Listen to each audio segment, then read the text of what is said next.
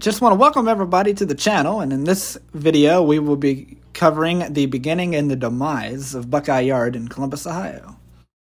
In this film we will cover everything that was required for Penn Central to build this yard and what ultimately came of the yard today. Here we see a photo from 1970 near the beginning of Penn Central, 1 year after the yard was opened.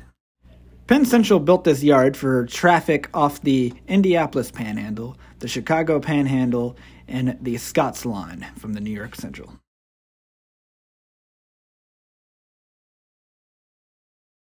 Here we see one of Penn Central's first maps of the yard.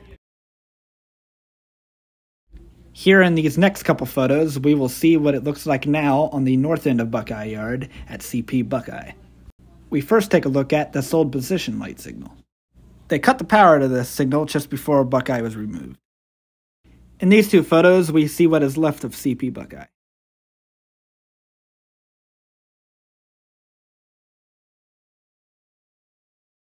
Here we see what is left of the north end of the yard today. In these next couple photos, you will see Conrail doing work in the yard. This first photo is of the Conrail hump job in 1980. Here in 1983, we see a Conrail westbound on the Bradford line crossing CP Buckeye.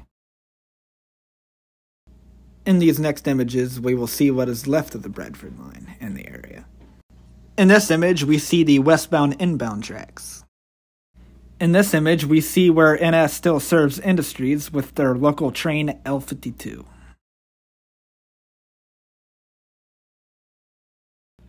I believe those industries are Bear Supply and Phillips. In this image, we see where NS just recently disconnected the switch to the original second main of the Bradford line. Now, over by the western inbound tracks, we see this old industrial park. This industrial park is no longer served by NS. Now, in these last photos of the Bradford line, we will find two great finds. The first of which being this USNS Griswold-style cantilever built for the Pennsylvania Railroad. This crossing is located at 5th Avenue in Columbus. Just a short walk west, you will find this PRR position light signal bridge. An awesome find, I must add. Very few of these relics remain.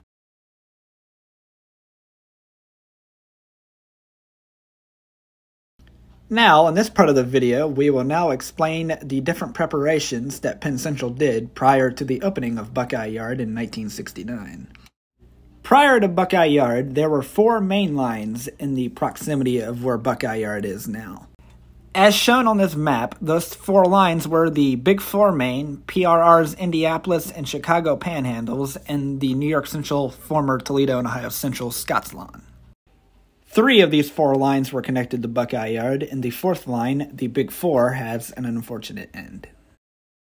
The first connection you already saw was the connections to the Chicago Panhandle, also known as the Bradford line, and the NYC Scots Line.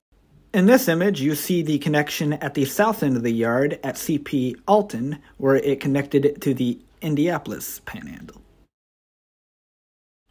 In this image, you see what is left of CP Alton today after NS ripped up the yard.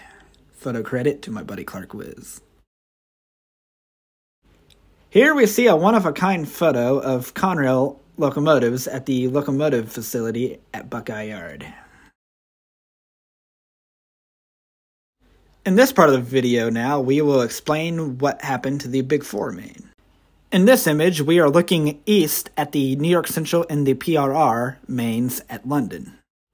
Prior to the opening of Buckeye Yard in 1969, Penn Central would integrate the NYC Big 4 main into the PRR Indianapolis Panhandle going east at London at this location, ultimately turning this spot to look like this.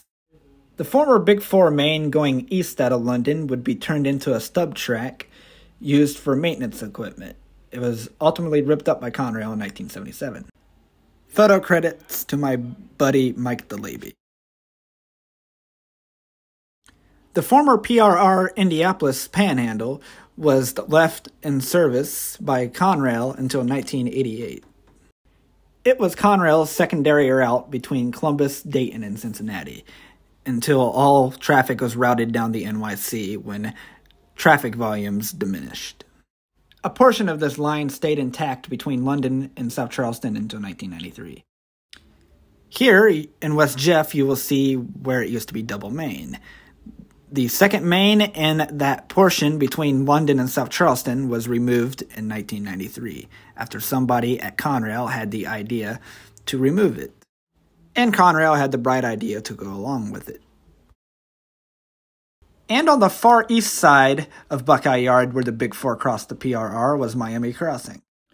Like London, the NYC Big Four main was also integrated into the PRR. We are facing east. The Big Four main going west from here would ultimately become the Camp Chase Industrial Railroad.